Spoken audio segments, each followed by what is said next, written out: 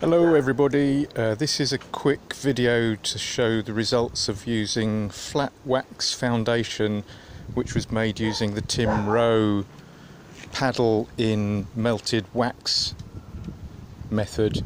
So I've got a frame here, it's got a flat wax foundation. Sometimes the bees build it out quite as you would want them to, but sometimes they get their own ideas about how they're going to build the comb and draw it out, which isn't so ideal for managing bees and looking out for swarm cells or finding where your queen is.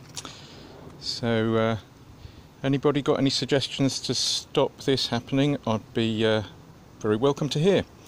Thanks for watching, see you again, bye.